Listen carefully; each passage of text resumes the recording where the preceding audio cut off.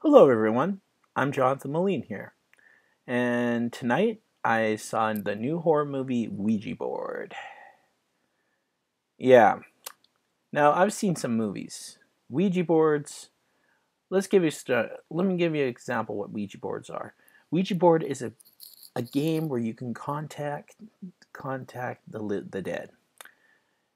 First off, you put this board in front of you. You never play alone. Never play in the graveyard, and you always have to say goodbye.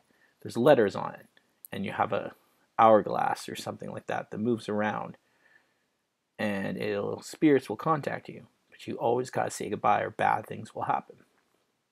That's what a Ouija board is. Now, as for the Ouija board movie begins with these two girls playing a Ouija board game and contacting the spirit world. Now, at the end of that, the girls are grown up, and P.S. So if you haven't seen the movie Ouija Board, I would recommend seeing that first before you watch my review or anyone else's review on this movie, please, because there might be a couple spoilers in here, so sorry for that. So anyways, what I was saying, oh yeah, the girl who plays it, Ouija board, starts hearing things, and then her friend comes over and wonders what's wrong, and she's like, hey, you want to hang out? And she's like, no, it'll be fine. But later on, she goes up and finds out the Ouija board she tried burning is still there, and then she looks into the hourglass, and these evil spirits take over and make her, well, kill herself, hang herself. And then from there, these friends decide to contact her from the dead, and a whole bunch of other crap just starts happening from the shithole from there. Yeah, so it was an interesting movie. I saw it in movie theater. Was it as good as the movie Annabelle? No. Annabelle was the horror movie Annabelle was a lot better and scarier than Ouija Board, but Ouija Board had its moments and it needed a lot more work.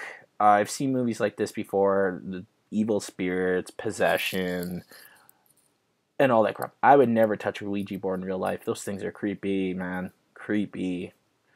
The movie could have been better. Like, there could have been, the story was good and all, but it ended on a twist. But the good part is you think it was over at the end you think it was over, but then they put a shock factor when it wasn't. I like movies like that. It didn't make me jump, really, anything. Yeah, it was a not bad movie. It was not, Ouija Board was not a bad movie at all. But wasn't as good as Annabelle. Because Annabelle was more scary and it had more creepy factors to it.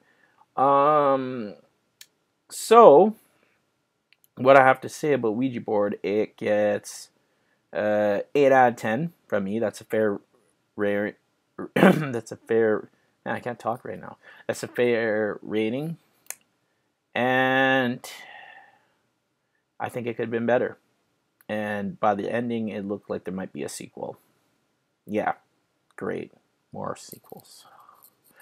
Anyways, well, that was it for my movie review of the movie Ouija Board.